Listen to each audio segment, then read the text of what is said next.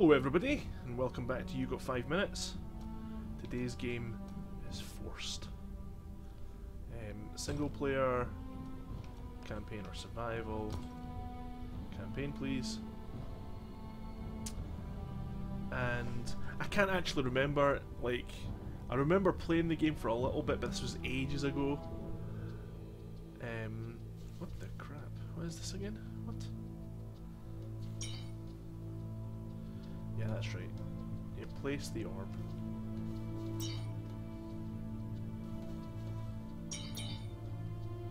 Yeah.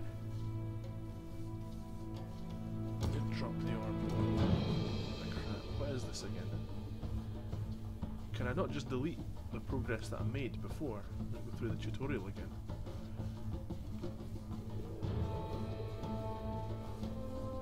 Ah! You see that? That's such a total, like, really annoying, like, glitch. It falls through. It's like, you can't even go back. If you go back, you fall through the total world. That's really annoying. Okay, trial one. Let's just do this. It's kind of like a MOBA, but kind of not like a MOBA at the same time.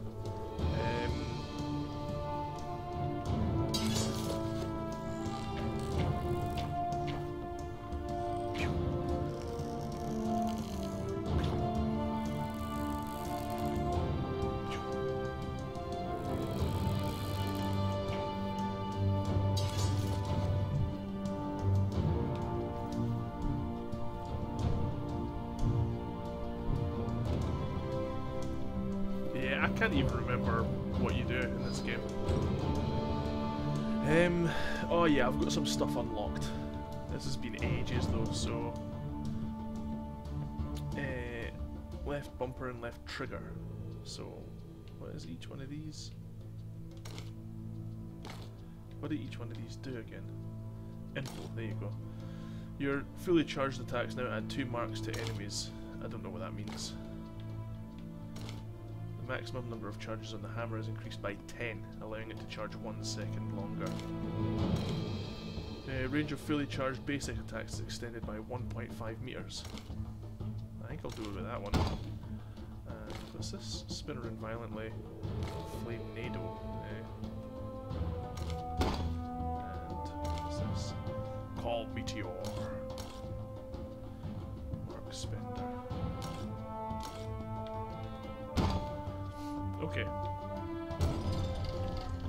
I've not played this in a long time, so, like, please forgive my ignorance of this game. I was hoping to, like, get the game started and, like, go through the tutorial again, but, like, okay, so you've got this, like, orb thing here, right? And what that does is you can place it down and you can call it. And that'll pass through, like, these things here, and will allow you to get this, whatever this is. I can't even remember.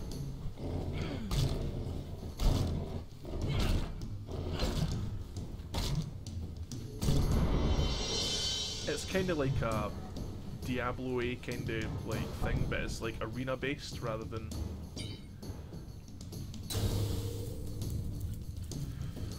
So what you've got to do... Keep an eye on that hole. Yeah. And always be sure that danger lurks in such darkness. So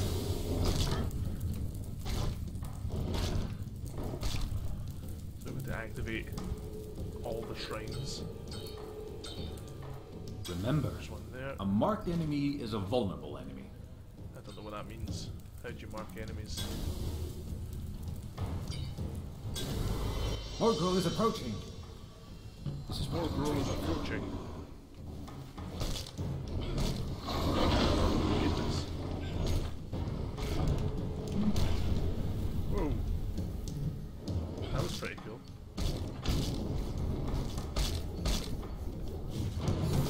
Nice. Okay.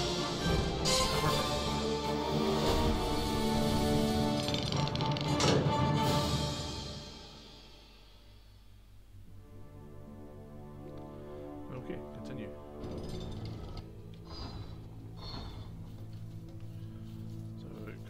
here. So essentially what you do is you go into each one of these rooms, choose a class, and then fight. This is the rogue kind of class, warrior, elf, and mage. So, you know, like shieldy mage kind of thing. Let's go rogue class this time, I don't know. What do each one of these do? Info. If enemy has 5 marks, you deal +2 damage per hit.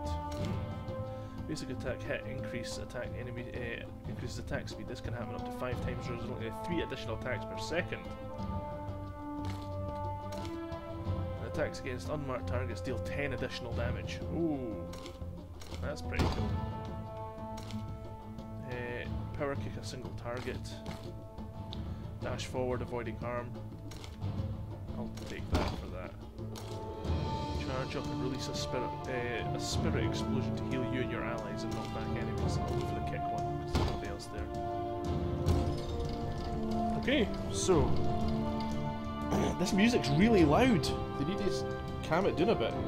Put it down really low.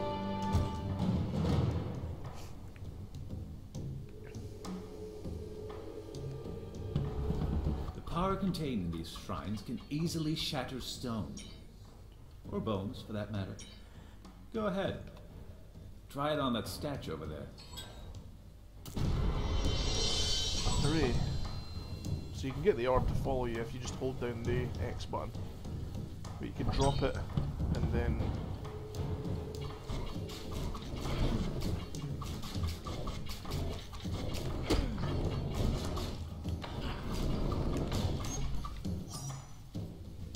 Right, what does this do?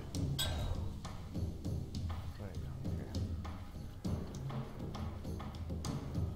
I need to kill these statues over here. There's something. Ah, right, okay. I get you. You can't pass through walls with that explosive thing. That's really annoying.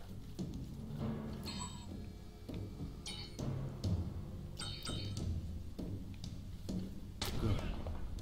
Focus on mastering my power. It will be needed later.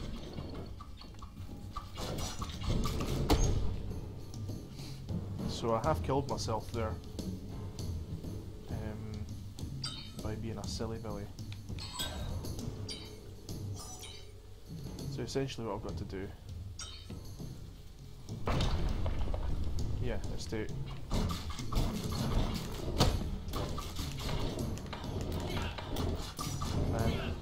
such a really bad like cooldown. Each statue takes 38 days to sculpt. Gladiator takes 20 odd years. Guess which one is in short supply?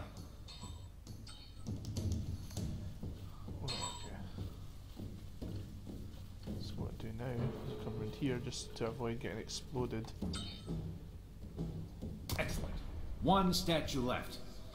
Show me what you can do.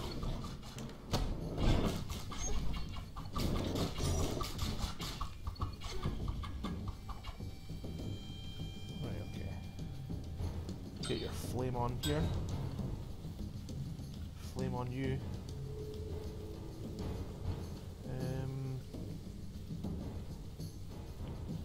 Oh man, forgot about this. Right, bring it over here.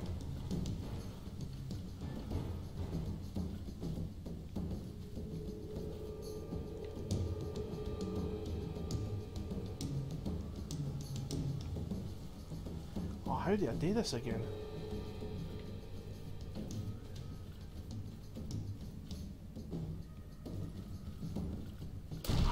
Oh no! Oh my goodness. Why did I do that? I don't walk right in there. I'm a total idiot. So, what I'm going to do is to bring it here.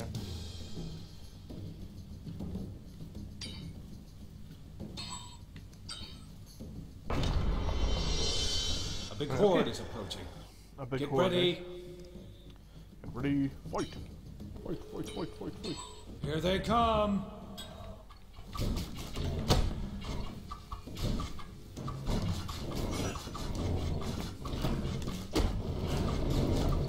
If only that kick would hit loads of enemies, that'd be great.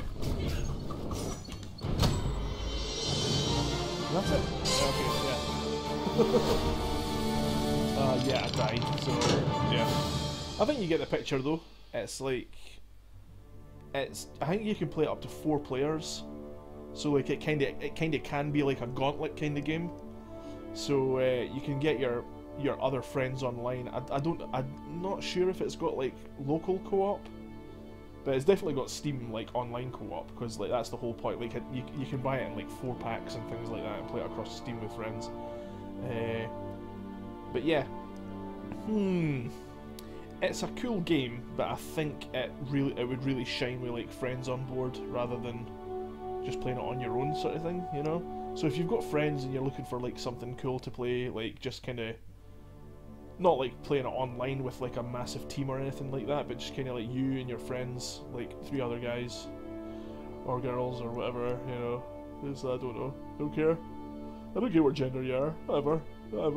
Just, you know, when I say guys, I just mean people in general. But yeah, so that was Forced, guys. Thanks for watching. I'll see you next time. Bye!